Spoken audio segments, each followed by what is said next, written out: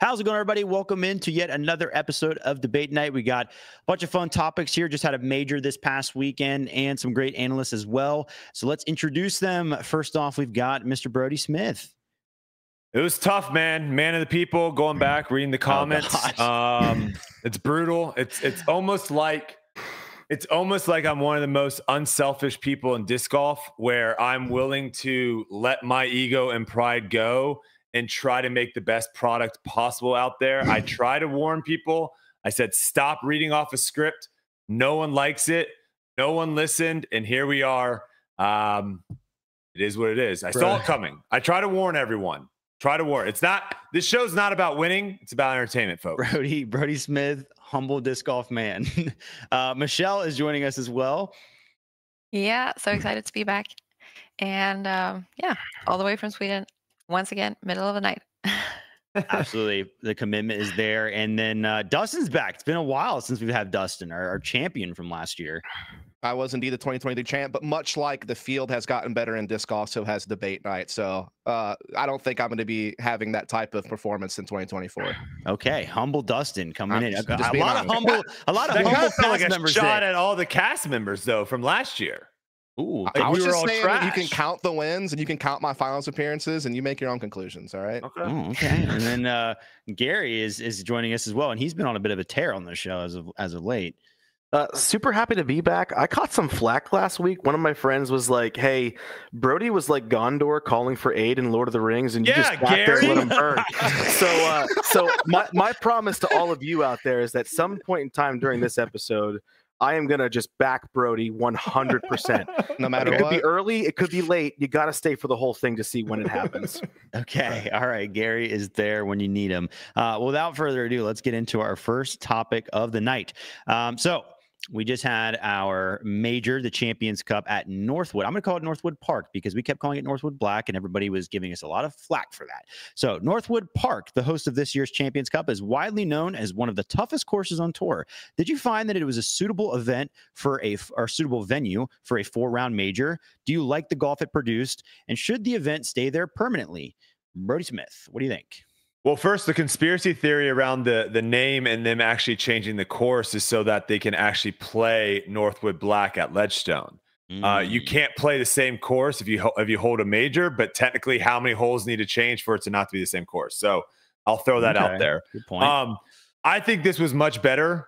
I thought this was a much better test than WR Jackson. I love WR Jackson. I think it is a great course, but I think this has a way different mental battle, which I think should kind of be involved with majors as far as game plan, strategy, course management, all those things come into play. WR Jackson, there are a lot of holes out there that you can kind of just chuck rollers around to try to get out of scrambling. If you throw a bad shot, you can still kind of work your way to get a birdie or a par. The way that the course is set up at Northwood, it's very, very challenging if you throw a bad shot or you hit a tree early to even save par and sometimes to even save bogey. So we really saw people actually have to play disc golf out there, what I like to see in the woods. The one thing I would say, I would love it to hold there permanently. The one thing I would like to see them change is maybe if we are doing 4 rounds out there, maybe change a couple tee pads, maybe change a couple pin locations. So for example, hole 1, you can move us down so we're not so high up, move us down, move the pin 30 feet to the right, and now that hole is a forehand. And I would like to see that mixed up a little bit. Okay. All right. So Brodie liking the Northwood track. Michelle, what did you think? Yeah, so I mostly watched FPO. And for the FPO, I think the course is really good for a major. I think that it really takes some really good shots, some placements, some golf, like Brodie said. And for the FPO, I don't think it's too hard. I think it works perfectly when it's meant to be like a tight wooded course. I also think that the holes made sense and there's a lot of scoring separation. And if you play good, you climb a lot, which is fun to see. For the FPO or for the MPO, like watching MPO after FPO, I felt like the holes were so long and looking at it, it felt like it was impossible. So I think for the MPO, I think it was a little too hard watching it because it was super punishable if you really caught an early tree. but I think it's fun having 2 courses on a major, but I also like the idea that the majors play at the same course all 4 rounds, because it really shows that you have to play really good for all 4 consecutive rounds. Um, I also think that it's so much fun not having those high double digits under par every round. It also creates the openness that if you play good, you can climb the spot and actually get into the leaderboard, get into the lead card, get some action in there. So yeah, I really liked it. Yeah, it definitely facilitates the effect of players being able to really charge up the leaderboard and fall very quick, and we saw that a ton. Dustin, what did you think? Yeah, I mean, look, I think when it comes to majors, I prefer balance. So I prefer either a course that provides a mixture of open shots and a mixture of more technical shots, whether that be due to being a wooded hole that requires you to hit a gap and stay in a fairway, whether that be due to like having to hit certain landing zones, avoiding OB, things that nature. I like the full array of skill kind of being challenged throughout the course of a major, either throughout that one course, if you are going to use one course, or like a situation like GMC where you're splitting it up between Fox Run and Brewster Ridge. And so you're still kind of getting a dichotomy of more open golf, more wooded technical golf, kind of all on the same course. However, I don't mind the idea of, let's say, having certain majors that are that way, maybe one major that is more of an open golf style, and then a major like this that is a more wooded golf style. And I do think that Northwood does provide that wooded golf challenge if you are going to have a wooded golf major. I agree with Brodie. I think it's more challenging than WR Jackson. It's more punishing. It's more technical. I do think, though, that to me, it's not enough just to change some holes and still keep this course for Ledgestone if it's going to be a major going forward. Like, I do think that you're going to have to make a more drastic change to Ledgestone to better separate Northwood from, you know, that situation. So that's kind of an issue I have. Another issue I kind of have going forward using Northwood is that whole situation with the danger of falling limbs and having to have like red like drop zones that you're mandatorily have to stay away from. I think that could cause some issues with safety and just how the golf gets played. Live coverage is always going to be a situation. If you have grainy video out there, that's a problem. Same with live viewership. So yeah, that's kind of my take. Yeah, that's a perspective I know a lot of people have with like kind of the perfectionist major thing where we want to have the best balance instead of really specializing, of course. Gary, has anyone died from bark? No. Bark? What the heck are you talking about? I think they were concerned about like bigger limbs falling on people. There was like a 30-pound piece of bark that fell from a tree like 10 feet in front of me when I was putting, and I was just questioning, like, if it was 30 feet, would that have killed me? If it's that much weight from that high up and it hit you in the right place, yes, 100%. Yeah, probably. Brodie is 100% right here. Totally worth taking there he is. There he is. He almost died. Died by bark. Almost. Yeah, that would suck. Worse than his bite. Yeah. All right, Gary, what were your thoughts? I think as a major course, Northwood Park works, or at least the idea of Northwood Park works. There's some definite pros there. It creates a different kind of golf. The difficulty means I think a lot of different people can win. And sometimes that golf is a little consistent, and to some people could be a little bit boring, but it worked for Presnell. I mean, only 9 bogeys and no double bogeys or worse across the course of the weekend. And he posted on social media that he didn't try to take any hero shots at all, where you have Ezra on the same card trying to throw the plastic off of his disc and ending up in the rough, having to scramble everywhere. You know, Northwood Park is all about being clean and getting to the green and limiting the problems. I did a little stat analysis where I went back to every single event this year, and I looked at the major stat lines, and I pulled up the 10 highest finishers in each stat line. And I took a list of how many of them had top 10 finishers of the event in them to see what were the most important stats at different events. Funny enough, for the Champions Cup, C1 in regulation and C2 in regulation actually had higher amount of top 10 finishers in them than any other event this year, and strokes gained tee to green also tied for the highest amount. Fairways hit only middle of the road, funny enough. So that argument that that's the thing that won it all, who knows? But some big cons, like Dustin mentioned, the falling tree limbs and the mandatory relief, danger for players and spectators, never good. And the weather is a major concern whenever you're out in Illinois. It just comes up out of nowhere sometimes and causes some serious issues. Do I think it could be used going forward? I think we need to wait and see what the IDGC does with WR Jackson. But more than anything, I just hope the people who are making the courses out there are watching these events, taking notes, because this course was great. Yeah, it definitely produced some very interesting results. And I think there's a lot of mixed opinions out there, but I'll be curious to see what they do moving forward, especially once that new track that replaces WR is in. Last thing I saw is that they are currently auctioning off every single piece of sign, basket, and everything related to the old 3 courses to try and like fund the new one.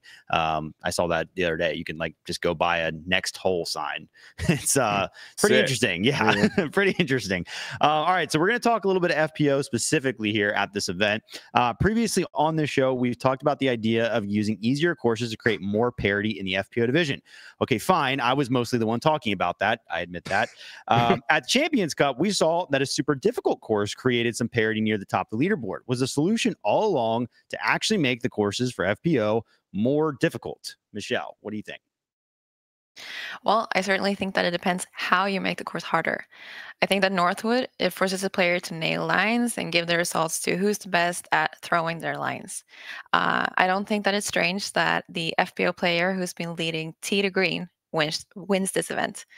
I was so happy for Evelina, and you can also see like Henna coming in second. She's also been great at tee to green, which you have to get at Northwood. But saying that, I do like that that making the FPO course harder is a solution. I think it's normally been like only putting a shorter tee pad or just like shorter holes. It often makes it easier, and I don't think that the designs in the past has been designed for FPO. And I think that if you really focus on making a hard FPO course, you get hard lines, OB that makes sense, that ups the whole difficulty. I also think that if the course is relatively easy, the best FPO players will destroy it. I mean, we've seen Tatar do it in the past on multiple courses, and I think that if the course put pressure on like even the best players, it's going to be more inviting to have more players in the top.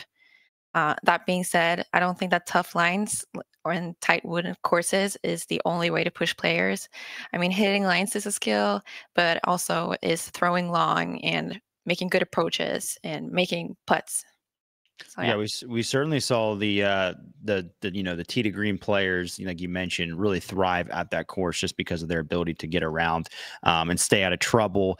Dustin, what were your thoughts on the FPO theory? We haven't had you in here to tune in on that yet. I mean, first off, I'll just say Michelle nailed it. I think everything she said was perfect. I would reiterate that. What I will say is this: it's no surprise that if you make the skill ceiling of a course higher, then the higher level of players are going to be able to separate themselves more easily from the weaker players in the field. Versus a birdie or die easier course where weaker players are still going to have an opportunity to perhaps contend with the best because their skill set isn't being challenged as much. So I think that's just kind of an obvious thing. I think we've discussed many times that there's a common mentality that the FPO field is pushing forward. We're getting stronger athletes in the division, and just overall the parity is growing amongst the talent on the course. You're seeing bigger distances come from the division from several players. So obviously, Michelle is talking about gap hitting and lines and that skill set, but distance is getting pushed. I mean, we saw that with Holland Haley and Ella Hansen. We're seeing that right now with Eliezer Midling. And you're going to continue to see that. I think there's even like an amateur named like Diste on YouTube. Shout out to her. Taylor Chochek, I think she's from Oregon. She plays for Oregon's like track and field team, a hepathlete, and she's throwing like 70 miles per hour and like can throw 500 feet. She had a video with like Nate Sexton or something. That was crazy. So when you continue to get these types of athletic women from college sports backgrounds or what have you into the professional sport, it's going to continue to push the skill ceiling forward as far as what is possible for these FPO players to do at the top level. And yeah, we have seen Tatar kind of dominate the past couple of years, but we've also seen everyone underneath her start growing. And now this year, you're having a bunch of different unique winners who can compete with Tatar even when she's playing really well and she's in competition. So yeah, I think obviously as the field grows and gets stronger, the courses have to suit it too. Okay. Gary, what do you think? I think the first point I have to say is that there's nothing wrong with dominance and big wins. It's fascinating to watch, and at times you need to have those things. But I also agree at some points you need to have parity. It can't happen every single weekend that there's such big separation. Second point I want to make real quick is 6 of the top 10 finishers were international women, which is incredible. It just shows the sport's moving forward and growing in a really big way. What I think happened here is that classic concept of that the smallest distance between 2 points is just to bring them together. And when you have a course that's super, super difficult, like Northwoods, you have the best players who are prone to making the more aggressive shots, sometimes struggle a bit, and their score ends up here. You have the players on the other side who maybe are playing a bit safer and they're surviving, so their scores end up here, and they end up coming together because you bring the 2 points together, and that's kind of where you get some of this parity from. And I think in time, it's going to actually have the opposite effect, because as the better players review the film and they learn how to play the course better, I think the field's going to adjust, and harder courses you're going to see separation again. The interesting thing to look at here is that aside from holes 10, 12, and 14, the difficulty from MPO and FPO was wildly different. Hole 18 was the third hardest for the MPO, but it was the easiest for the FPO. 16 and 17 were the easiest for the MPO, but they were some of the harder ones for the FPO, which creates the biggest argument that I think that the FPO is now ready to have their own course tailored to challenge their specific skill sets, allows designers to be more creative and challenge them in unique ways. And this also might help in the future when these weather issues come up. There's less players on the single same course. You can manage all that easier. I think tough courses are good. Solution is we need to get, this figured out. Yeah, I think there's no doubt that the more we consider them when designing the course, the better things are going to turn out. So, Brodie, I think you were the first one to kind of get on this idea. So what do you think about it? I mean, it's no shocker, Gary, that you said like 16 and 17 were tough for FPO. They played the same exact holes as MPO, where 18 FPO's tee pad was the ideal landing zone for an MPO tee shot. So that just goes to show, like you're saying, that we really do need to have courses designed for FPO. I'll use this analogy. Dustin, you don't take this offensively, but you do look like a guy that's good at chess. Am I correct in that? Awful at chess. Okay, let's assume that you're pretend good. I was for your argument. Let's pretend that you're good at chess. I look like a guy that's probably not good at chess. So if me and you played chess, you would probably beat me every single time. Fair? Continue just for the sake of your argument. Yes. Well, what if we started doing box chess? And now we've added another element. Do you think you beat me every single time in that? Probably not. I probably get you maybe 1 out of 10, maybe 2 out of 10. We're adding another variable to the thing, and that is what Northwood does. Most disc golf courses, the variable of course management of should I throw a forehand or should I throw a backhand? That doesn't exist. It's I'm going to throw the shot that's best for me. At Northwood, that's not the case. You need to throw the shot that's best for that hole. There's also other times too where it's like, should I throw a roller and try to get as far up the fairway as possible, or should I just pitch out and make sure that my next shot I actually have a legitimate spot? I mean, we saw Ricky Wysocki, who's one of the best scramble players of all time, just have a complete meltdown on hole 14, right? Because he has kept trying to throw these crazy shots. It doesn't work out there. So I'll say that adding more at variables, you're going to get more parity. It's not just going to be who can execute. I will say the question on everybody's mind after just about every bad shot at Northwood is how heroic do I try to be? Like it is you have to ask yourself that over and over and over again. And when you're in the woods, especially, and you think about the roller shot and how many variables come into play on that, because now you got to worry about terrain that might not be even, and there's so much luck involved. It definitely scrambles some people out there. If you played hole 12, which hole 12 and hole 14 are the two hardest holes on the course. If you played hole 12 and you walked up there and you said, I'm not trying to birdie this hole, I'm not trying to par this hole, I'm playing this hole for bogey, most people would get a bogey on that hole almost every single time. It would eliminate the 7s, the 8s, the 9s, the 10s that we saw. I think even Eagle got a 10 on that hole. Yeah. It would eliminate that if you played it for bogey. But the fact that we are playing it for birdie and we are playing it for par, that's when you get yourself in trouble. And that's why I love that course, because you actually have to make decisions. You can't just go out and just throw the shot that you're the most comfortable with. Can I ask Brodie a question? Yeah, I'm not good at chess. I'm not good at chess. No. This is unrelated. Do you think that because you're actually a player on the tour, you played this course and all that jazz. Do you think that people having seen what just took place at this tournament and who won it and how they won it, do you think people will approach this course differently strategically going forward?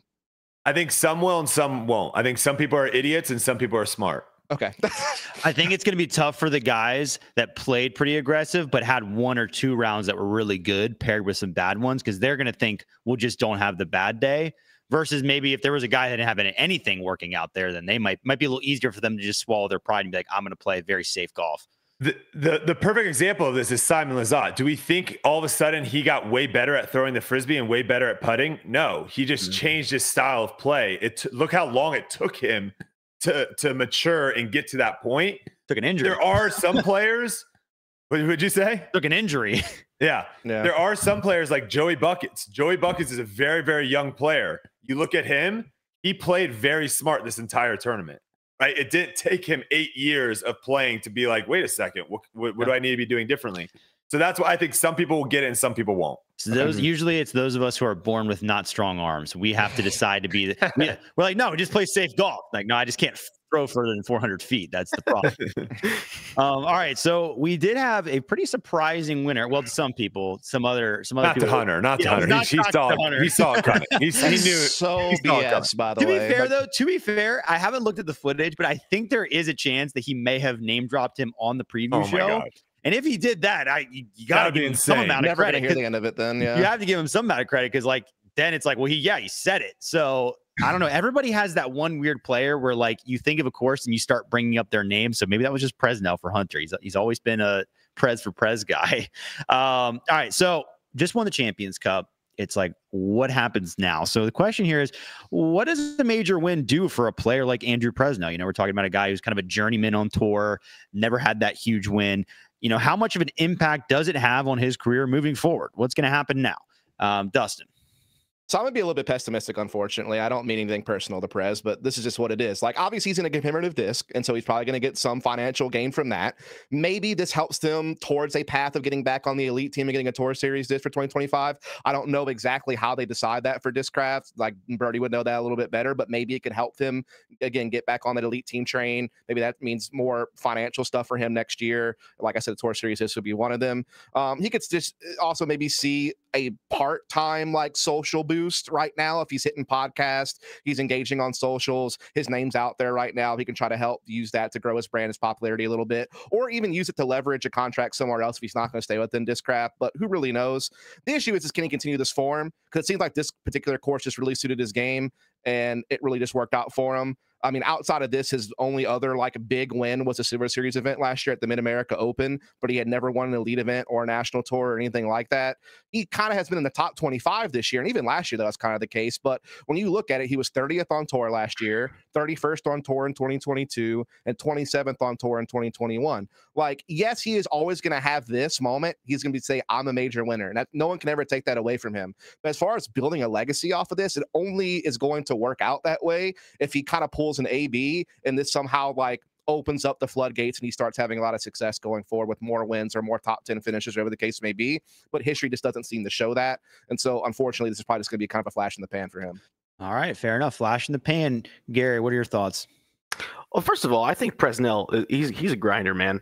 I've been lucky enough to meet him out at Ledgestone a couple times, and I actually beat him in a CTP contest one of the 2 times that I tried, so I have that going for me. Yeah. Jokes aside, though, I couldn't be happier for him. I think, like Dustin said, there's going to be an initial boost of like disc sales, maybe a sweet commemorative disc. Hey, let's get some more Presnell drones and forces printed up, and let's get them out there in circulation. Big boost in confidence for him. I think the biggest change for him is he's going to start bagging 2 putting putters with him. That's going to be a big thing. I think so. And future impact, though, I think there's an argument to be made of getting back on the elite team because the major goes a lot in the stats. But Dustin and I are kind of in the same vein here. If we're being really honest, I don't think much is going to happen. He doesn't really have the stats to be overwhelmingly competitive each weekend. He finishes well enough to be on tour and be a journeyman, like we all said, but he doesn't really have elite distance. He's not the best putter in the world. His best stat last year was 28th in fairways hit and nothing else inside the top 50. His stats look better this year, but it's still kind of early. I think, like Dustin said, it's a flash in the pan kind of moment. Next year, if we're back at Northwood or wherever we're going to be at, someone's going to watch the film. They're going to figure out how to go 4 down or better each round. In 3 years, we're not going to remember this. We're going to be looking back, scrolling through all the major winners and going, oh, hey, Presnell won that. I forgot about that. Good for him. Good pronunciation on that Presnell, by the way. You got to make sure you get that Presnell in there.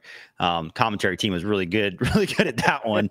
Brodie, what do you think? What's the future look like for the Prez? Yeah, I'm pretty happy. I'm going 3rd here because you guys can get the brunt of the comments of all the softies out there that if you say anything like critical about a player, you're a terrible person. So I'm glad I'm not going first because I would have gotten everything, because what you guys all said is accurate. And if you think it's anything different than that, then you're living on La La Land. We've seen this before from other players as well. One of them would be like Parker Welk, who had that head-to-head battle, which was like Prez kind of just coasted. Like he played really well at the end to where he kind of just coasted into that win. It wasn't really a back and forth of where we were thinking like, oh my God, is he going to crack under pressure? To be fair, he did make some big putts that I did not think he was going to make.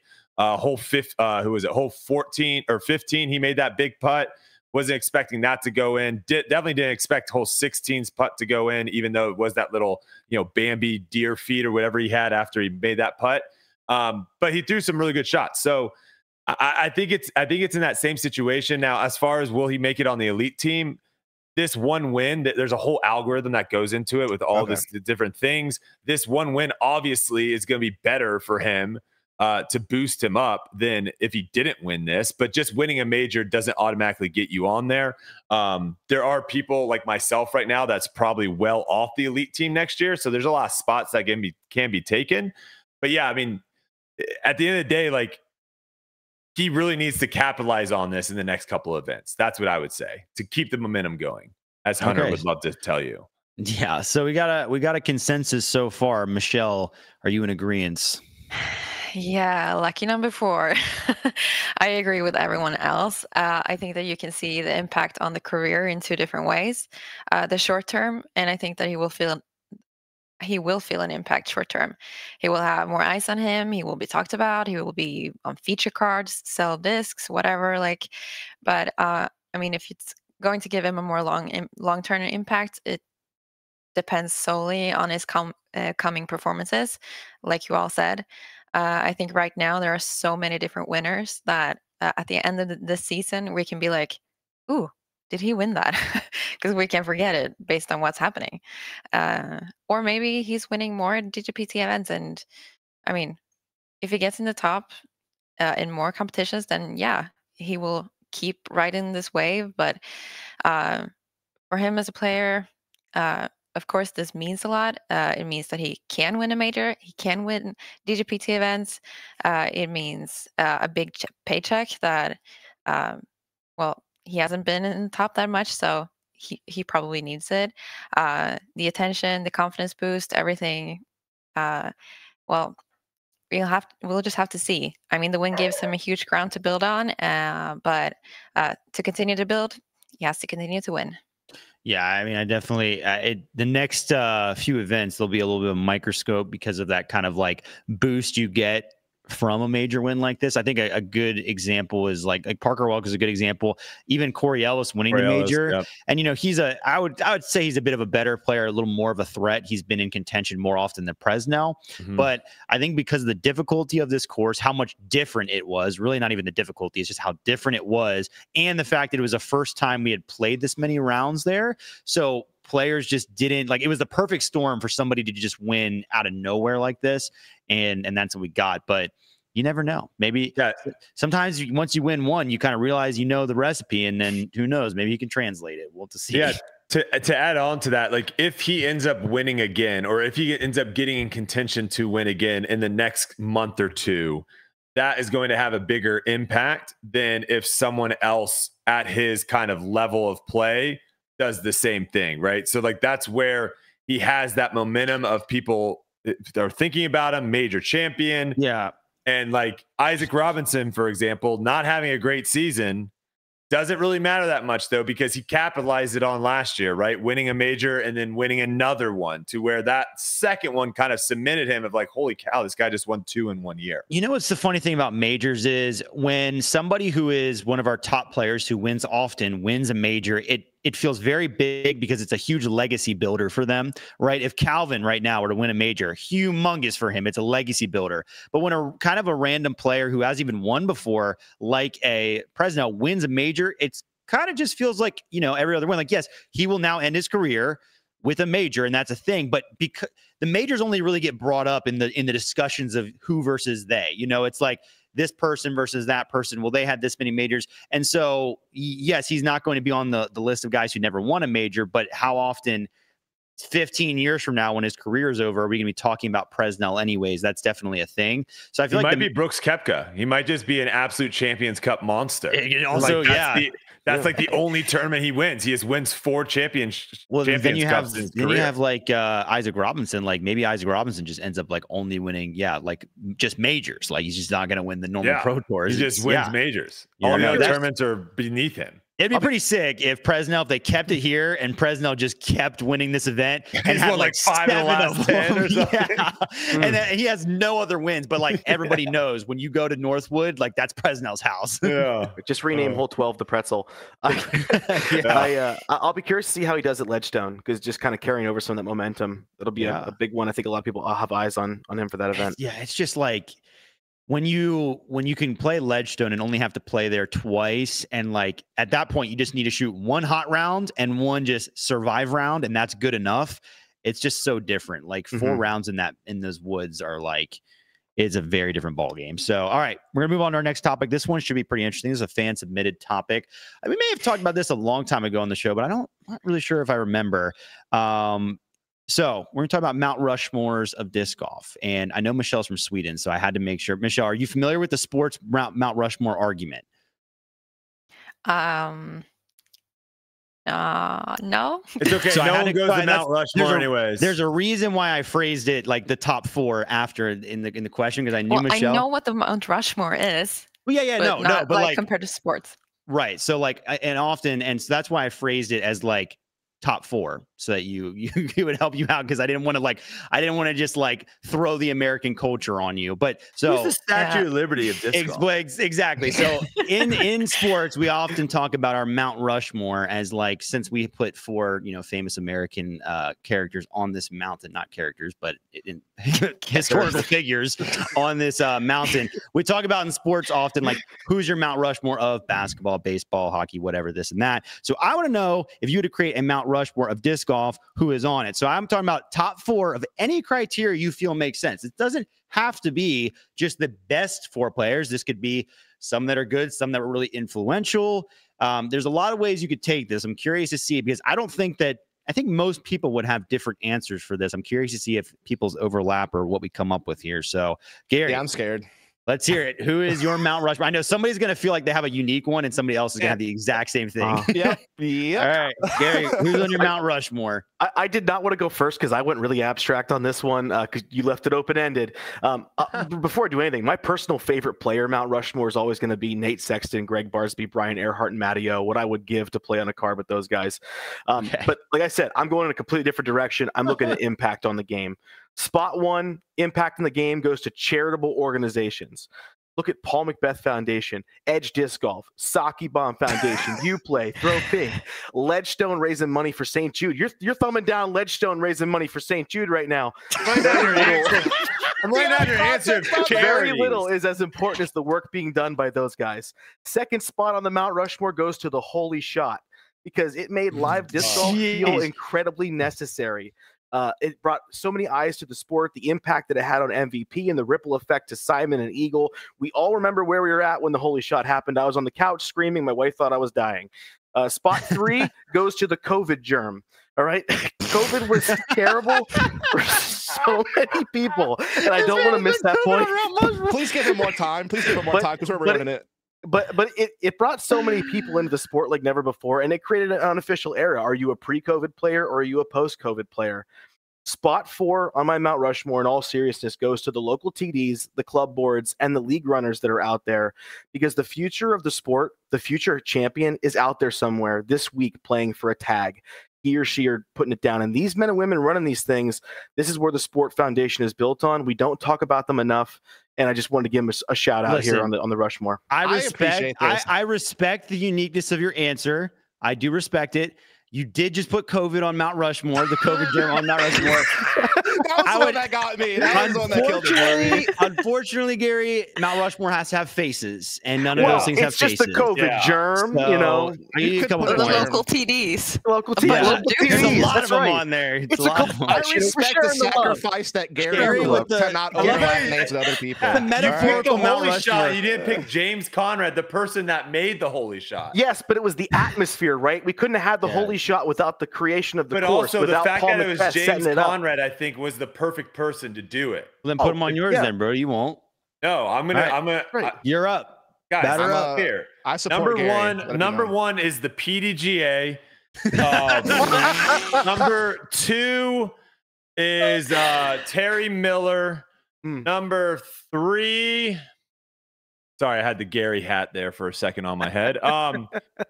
Let's see. No, I'm gonna go like the old-fashioned way. I think you go like Ken Climo.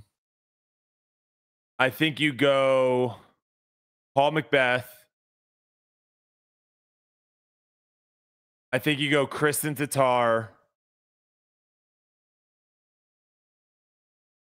I'm gonna go AB as like a future pick. Whoa, interesting. Not there yet, but like a futuristic pick that he will be one of the players that brings in the athletes.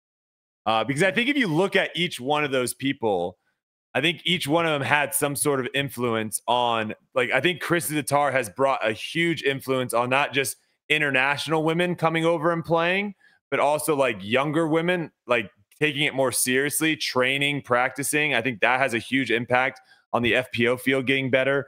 Obviously, I think Paul and Ken have done basically the same thing, just different eras of time. And then I think AB will actually bring in a new breed of disc golfer. And that will elevate, because that's the one thing that we are kind of missing right now is like actual athletes getting into disc golf. Well, I love AB as much as the next guy, but putting him on Mount Rushmore is psycho. Just going to put that out there. Just going to put that out there. That's almost as good as 15 years from now. Tell me how psycho. Unfortunately, we're not 15 years from now. How long do you think it took him to make Mount Rushmore? Let me look that up. I don't know. Michelle, it is now your turn. See if you can do better. Jeez, at least AB is better than COVID, okay? Yes. No. 14 years! Let's freaking go! Okay, Brodie, shut up. 14 years! Oh, give her a point for that. Sorry. For me, I will.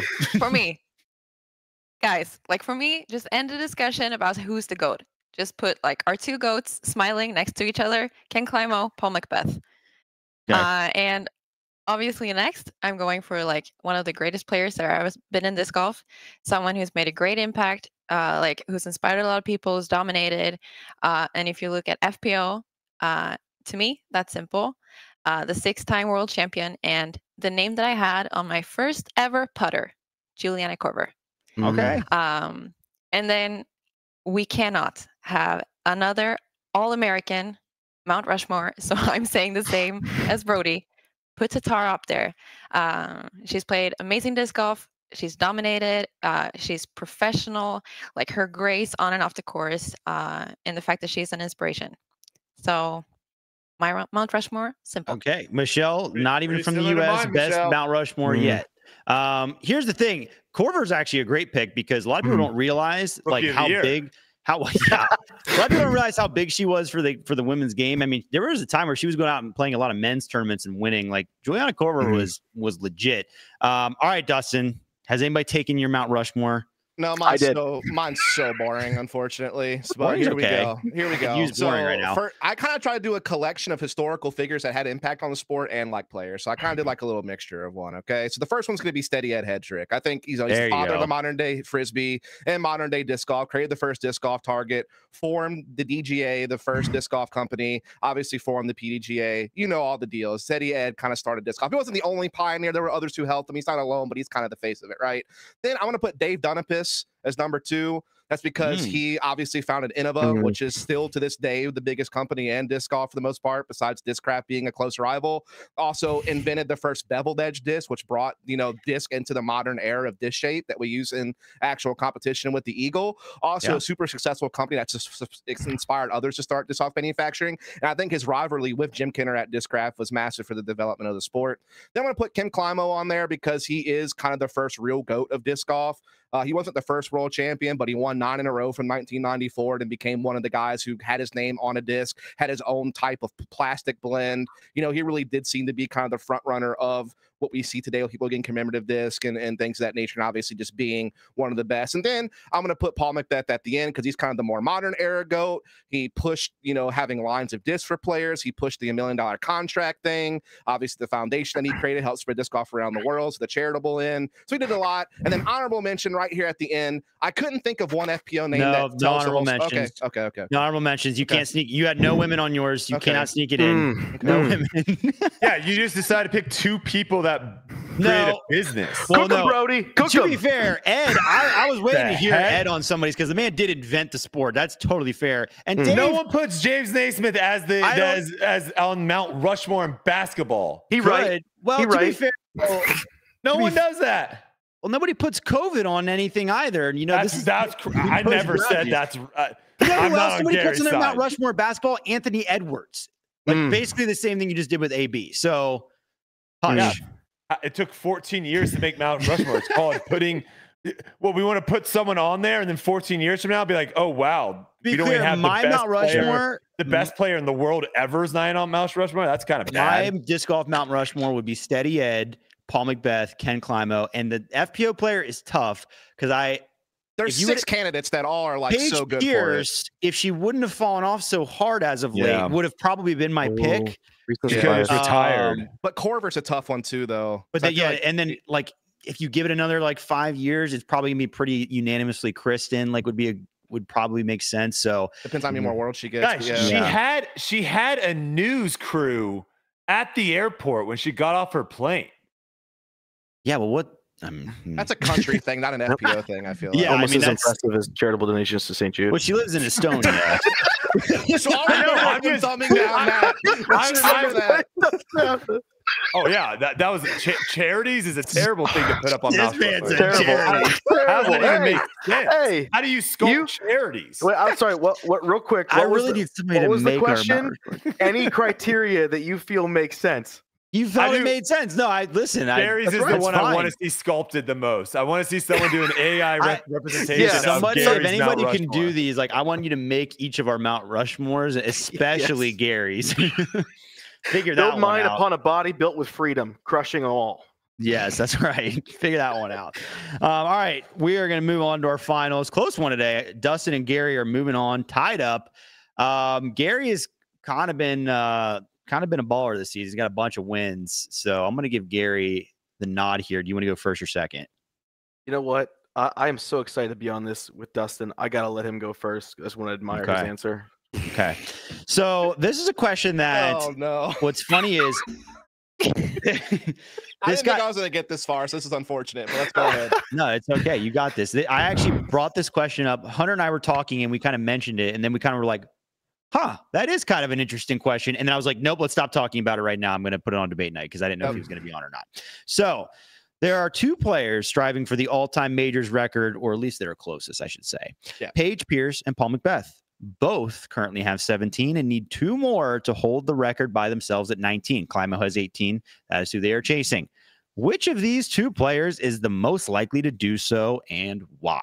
Dustin. Yeah, so this one's tough because just forget like how close they are to the major record. It's that they're both in such similar positions. Like they're already considered GOAT candidates for their respective divisions. Both have massive legacies. Both have already made their money. Both are already 33 years old. Both are maybe hitting the final stretches of their careers before they go to age-specific divisions or go do something else with their lives. Obviously, some are out of world titles, all that stuff, right? Both of them also won their last major in 2022. So they both have like the same exact recency as far as how far away they are from their last major. Both of them are coming off of injury, although I think it's fair to state that Paige's was a lot more severe and a lot harder to come back from than perhaps what Paul McBeth is dealing with. So I think that is kind of one thing that you have to kind of consider in all this. Also, let's face it, Paige so far since coming back has not looked like she's close to a major at all. Her best finish was 10th at chess.com, but she was nearly 20 strokes off the lead. That's the closest she's been to a lead this year, by the way, 20 strokes, or maybe 19 strokes. So it's like right around that. So not really looking good for her. Like if we're looking at a recency time window, Paul, on the other hand, was in the mix to win MCO at second place and was at least in contention for a time at Champions Cup. After the first couple of rounds, he was in the top 10, he was in striking distance, but obviously he kind of petered off after that. But the issue is that he looked really poor at MCO to kick off the season. So I can't really tell if he's coming back into form or not. Again, the last couple of events have looked good, but I'm just not really sure where he's really at. Here's the thing. to kind of finally separate it, because we've been doing a lot of like similarities, I do think that Paul McBeth has another major in him due to the killer instinct mentality that he has. You know, I think sometimes Paige Pierce has at times sounded like she still has a killer instinct, sounded like she still really wants to win, sounded like she was still really hungry. There's been other times where it seems like she is kind of content where she is and she's happy and she just wants to kind of continue that. Whereas Paul, he has everything he needs already right now. And the only thing driving him, I think, is that chase for that next major to be the GOAT. And I feel like he still has that mentality to go out and do it, and has proven he's still got the skills to go out and do it. So I'm going to pick Paul McBeth in the end. Okay, Dustin going with Paul. Gary, do you concur? Yeah, I mean, arguably, like we said, the two of the most dominant players to ever play the game, arguably Mount Rushmore worthy. The history for both of them is just incredible. Dustin called it out. A lot of similarities. You know, Paige started in 2011 with her first major. Paul started in 2012. Both of them didn't win a major in 2016. Don't know what was going on that year. And both of their last major wins was in 2022, and neither of them have ever seen a more than 2-season drought in major wins. History shows that they've been virtually the same, but the present shows that they are not the same anymore. More on that in a moment. But the argument, I think, can be looked at in two different ways. Who has the better field to win in, and who has the skills needed to win? The field argument, I think, goes to Paige, because the FPO field is never all firing at the same time all at once. So I think there's a chance that she could sneak in a gap between people's off weeks. The MPO field, on the other hand, is becoming increasingly more difficult to win in, and it's not slowing down anytime soon. The better skill set argument, though, definitely goes in Paul's favor, because he still, like Dustin said, has the mindset, the killer mentality, and the talent, I think, to go down and take down an event. He just needs to put it together for 4 rounds and do it. Paige's skill set is looking terrible right now, I'm sorry to say. And her mindset seems to be even worse, saying things like, I've lost my passion, and she doesn't mean her disc. Honestly, though, I don't think either one of them is going to do it. If I had to pick one, if you're forcing me, I think it's going to be Paul. I could see him winning one more, maybe. But I think the likely story is that they're both done for major wins. It's sad to say, but I think that's kind of where we're at. As always, I hope that I'm wrong. I hope they keep pushing the envelope and making players better. And, you know, the argument that we've had over the past few weeks of like the old guard versus the new players, I think Paul is capable of bringing it back because he's just hungry. That's all he wants. It's all he has. But eventually it's going to go away. And I don't think it's going to be enough to get 2 more majors. Okay. So both of you kind of locked in on Paul. I think both made good points there. I would say, you know, I agree with pretty much everything said. I'm not sure. Honestly, when I asked this question, I wasn't really sure which player I thought of either. This is a tough one. We go Team Gary or Team Dustin? Team Gary or Team Dustin? I think I'm going to give it to Gary. Gary only because I really liked your point on the strength of field. I think that was one thing that Dustin didn't quite mention that I would have. Very close one, though. Very close one. Congratulations, Gary. You have beaten one of the giants of this show for now. He looks like he's already sought on revenge, or maybe he might just hack into my computer. I'm not really sure. Quickly, Brodie, Michelle, I want to ask you two, what do you think on that one? Do you think Paige or Paul? Man of the people, guys, do not put in the comments that Trevor is a sexist or an ageist. Me and Michelle have never made it to the finals, so do not put that. Well, that's not true. You've been to the finals. Do not put that in the comments, okay? Do not put that in the comments. So to answer my question. Yeah, I can go. I was thinking about one thing, and because I've always thought that like Paul, he has more wins in him, but he also has 7 more years on his contract. Will he really just win 1 major in 7 years? More? I think that he absolutely, possibly can win 2 majors. I mean, going off of what Trevor and Hunter said the other day, and whatever that Sam guy was spitting, 7 years from now, Paul's not going to be able to throw a disc 5 feet. He's gonna be so bad. I did say that. Yeah. Every year, he's just going to keep getting so bad. Yep. Yeah, or everyone else is going to get really injured based on throwing so hard. By then, his son's going to be winning world championships, and then he gets them by default. That's how it works. Spoiler, you don't get injured by throwing hard. I'm going to mute all of you guys. Depends how many of them you do. Anyways, I think it's interesting. Listen, the only reason I think to be like Team Paige on that side of the argument is because, and she's made it really difficult in the past few months to take this take. But I think if you would have gone back a few months, maybe you could say, well, like the FPO field can just be so wide open sometimes that all it takes is like over the next few years for just 2 random events per page. Yeah, I think she missed her window on that. I think the FPO field's too strong now for her to slip in like that. Can we just say the obvious here? What? Go on. The reason why her and Kat were winning were that they were the only ones that were throwing far, and they were playing on courses that weren't for FPO players. Now that they're playing on courses that aren't just for distance, and also now that you have a bunch of girls that throw just as far as them. I mean, that's the obvious thing here. What's going on, guys? You also got the Paul Macbeth hits an extra gear for majors. Even last year, when he was struggling. Paige and Kat were also just winning like last season and the season before, though. So like that's not where what I mean, not where it used to be. Where they've sunk it down to a new low, though. I was gonna say, like in 2020 or 2021, when you guys were doing grip locked, like your top 3 was literally Paige, Kat, and then you throw a random person in there. Now it's Kristen Missione every time. Yeah. Paul's not taking weekends off to go to have to throw Evelina in there though too now. Yeah. Good point, Gary. I didn't even hear what Gary said. What'd you say, Gary? I said Paul's not taking weekends off to go to concerts. He said that. Gary said that. All right. Gary. Well, great episode, Gary. Anti-Page? Gary, Gary. No, I actually, believe it or not, I helped push Paige Pierce's van out of a ditch with Terry Miller and my boy Eric Springer at Ledgestone a number of years ago. So, no, I was there when she needed it most. All right. Well, Gary, anything else to say in the wake of your victory? Listen, Hunter and Trevor have trapped me in this room. I'm wearing the same shirt every week because they only wheel me out for debate night. And if I win, I get food. So please send help. No, I'm just kidding. It was great. It was great being here again. And just love talking about disc golf. That's where it's at. Oh, man, no more from Gary. Can't hear it. You can't give away any more of our secrets. Hey, if you want to on my Mount Rushmore, check out the Connor Horse shirt. Awesome. If you want to submit topics for next week's debate night, the Mount Rushmore one came from that this time. I'll unmute Gary. I can't do that. The Mount Rushmore one came from that. You can scan the QR code that's going to come up on the screen here, and you can also click the link in the description. I always look at the topics. Some of them are awesome, some of them not as awesome, but I appreciate every single one of them. And I would love to. Yeah, there you go. I would love for more and more submissions. Thanks again for watching this episode of Debate Night. Be nice and respectful to our analysts in the comment section because they fire away. They take time out of their day.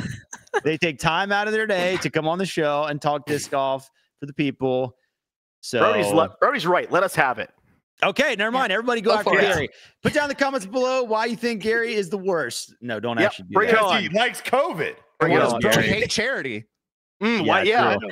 Also, I want to hear your Mount Rushmores in the comments below. I want to hear because like we all have different ones, so I didn't really expect that. I want to hear everybody's below. Don't forget St. Jude. Yeah, that's true. All right. Enough of that. Thanks for watching. We'll see you next week.